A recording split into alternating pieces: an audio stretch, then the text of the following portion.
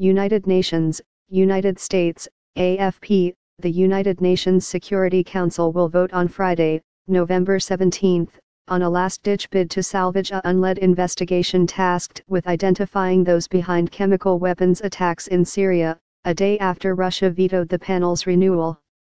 The Council will vote at 6:15 p.m., 7:15 am on Saturday, Singapore time, on a Japanese draft resolution that would extend the Joint Investigative Mechanism, JIM, for 30 days, to allow time for negotiations on a compromise.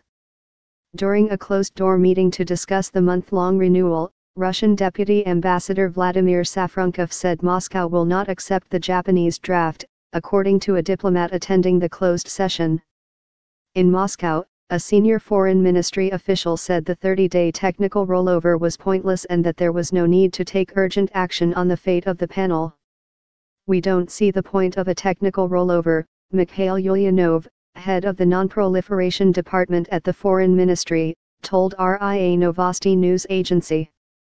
"We can have consultations, and if these turn out to be productive, then in some time, maybe not too far off, the Security Council can take a decision to renew the activities of the JIM," he added. "For the time being, there is absolutely no reason to rush." Russia has strongly criticized the JIM after its latest report blamed the Syrian Air Force for a sarin gas attack on the opposition-held village of Khan Sheikhoun that left scores dead. The April 4 attack triggered global outrage as images of dying children were shown worldwide, prompting the United States to launch missile strikes on a Syrian air base days later. Syria has denied using chemical weapons, with backing from its main ally Russia. The Japanese proposal came after a Russian veto, Moscow's 10th on Syria, while a separate Russian draft resolution failed to garner enough votes for adoption, leaving the JIM's fate in limbo.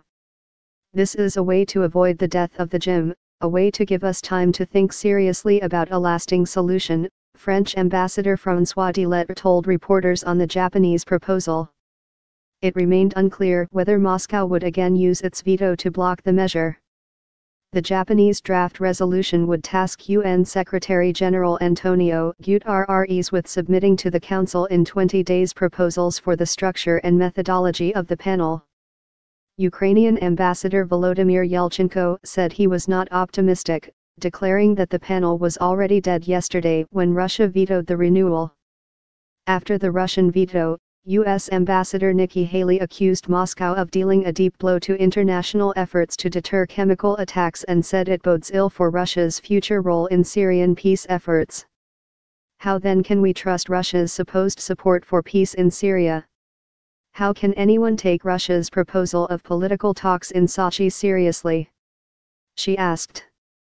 The United Nations is preparing a new round of peace talks to open on November 28 in Geneva, but Russia has proposed hosting negotiations in the Black Sea resort of Sochi. The Joint Organization for the Prohibition of Chemical Weapons, OPCW, panel was set up by Russia and the United States in 2015 and unanimously endorsed by the Council, which renewed its mandate last year.